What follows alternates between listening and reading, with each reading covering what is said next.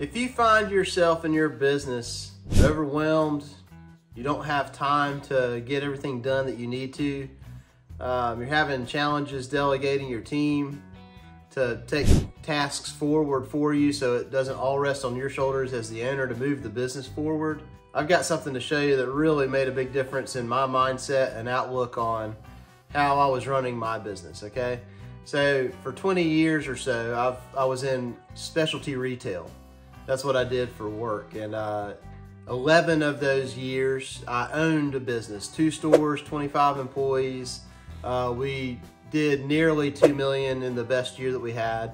So yeah, successful business by a lot of measures, right? And the business relied way too much on me, which is something that I inherited from the previous owner, frankly. You know, is the business really didn't operate itself the way that it could or should. And I just want to speak to that real quick because that's such a major part of what we do with the businesses we work with is help the owners control their time so that we can use their time to do much more effective work as owners work with that time versus doing the operations of the business or being the first person that gets a phone call when something's not going exactly as planned, right? So let me show you something that really helped me and I hope it'll help you as well.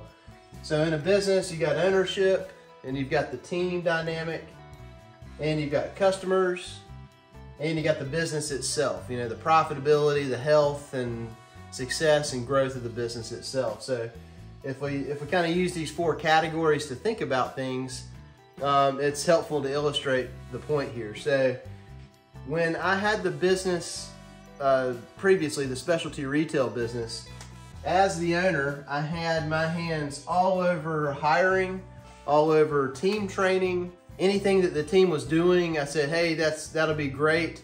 Before you send that purchase order in, or before you make that update to the schedule, or before you get back to that customer with that issue that you're trying to work out, or order that you're trying to work out, just run it by me first. So I had my hands all over every aspect of what the team was doing, and that slowed us down, I guess is the point. And with that business, as the owner, I had my hands all over what the team had going on, right? When it comes to hiring, it was all me. When it was firing, it was all me. When it was training, it was all me. I coordinated all that. I might not have done all of it, every aspect of it, but I certainly had my hands all over it. Scheduling was all me. I remember the previous owner said to me one time, it's your money, when it came to letting someone else write the schedules and do a couple of different aspects of the business, handle a couple of different aspects of the business. And that stuck in my mind, and that further reinforced that I really needed to have my hands all over every aspect of the business, right? And as the owner in that business, I also had my hands all over everything that had to do with the customer experience in our store. So I was guiding and I was the point person for all the merchandising that was happening. When special orders would be taking place, I would be combing through all those and checking behind everybody. On the sales floor, I was on the sales floor a ton. And anytime I was on the sales floor, those customers, guess what? They recognized me and they would want to work with me, right? And how did that make me feel? Well, it made me feel good that they wanted to see me and wanted to work with me. However, I was tying the hands of my team when I was on that sales floor by stepping in and being the front person and taking care of those customers. I was stepping in front of my team and not allowing them to do that work, allowing them to take care of our customers.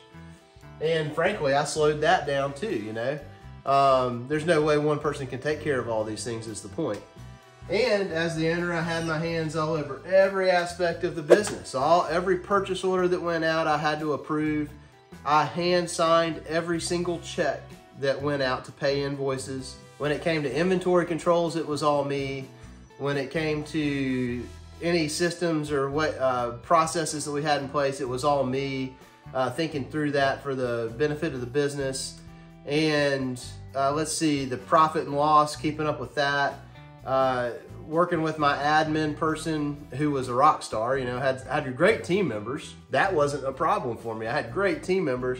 I simply had never been taught how to work through them to move the business forward, right?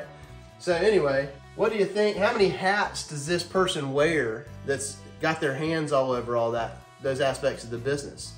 You know, there's probably 3 or 4 hats to be worn here taking care of your team.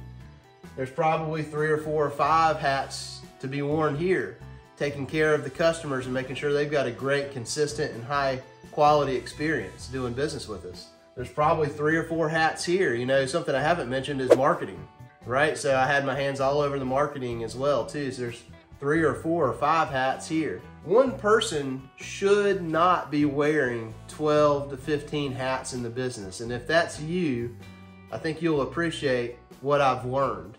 What I've learned is, and this is how we guide the businesses we're working with to such a different outcome than they've experienced before. If we don't put systems in place in the business, then the team does not have systems to manage, which means we have to manage our team. Who here likes to be managed? Not one of us. Who likes to follow a great leader? Yeah, I'll follow a great leader. That'd be something I'm interested in doing. I can't operate as a leader if there aren't systems in place, because I've got to manage the team because there aren't systems in place. Once the systems are in place so that the team can really consistently take care of our customers in a really strong way, now I can really lead my team because the team is managing the systems, okay?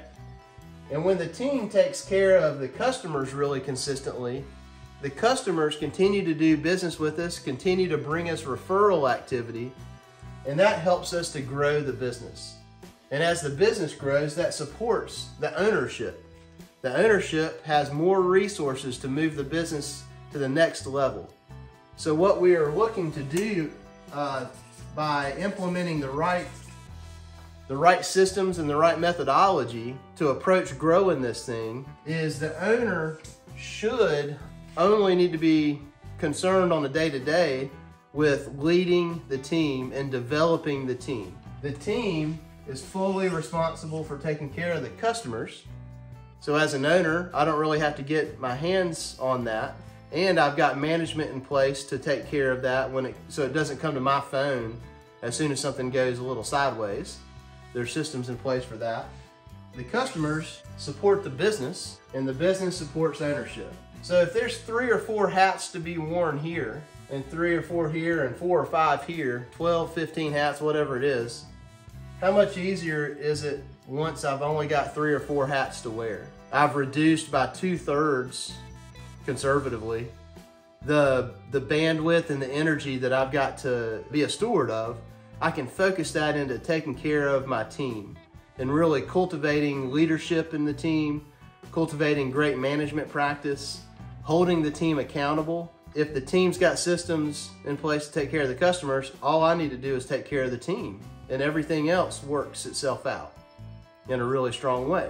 And what happens is, now that the business is taking care of the ownership in a lot stronger way without me having to have my hands all over it as before, I've got more resources, right? I've got more financial resources and more time, bandwidth, and energy. So I can afford time and finances to grow my team, which helps me to grow the opportunities in sales with our customers and improve that experience. The customers bring us more business, and that brings ownership more resources, and this keeps going. This keeps growing. So there are some businesses that get stuck at 500K, and there are some businesses doing the same thing that you do that grow to 5 million or 50 million. And this is what they figure out. This is the recipe, very simplified, but this is the recipe that they figured out. I've got to get systems in place in my business before I can even think of scaling it, because I am the lid for my business. You know, until I grow, until I look at things differently, until I structure the business so that the team can actually operate the business for me, then I'm going to be holding the business back the whole time. So I hope this was helpful perspective. It really was a light bulb when I first saw it and made all the difference in the world in the way that I approach business. And I'll tell you, when this starts flowing this way, business gets a lot more interesting and fun because it keeps growing, and it's fun to be a part of a growing business that doesn't suck the life out of you at the same time. So thanks for listening. If you'd like to talk about this for your business, please reach out. I'd be happy to schedule some time to do that. Have the best week ever. Cheers.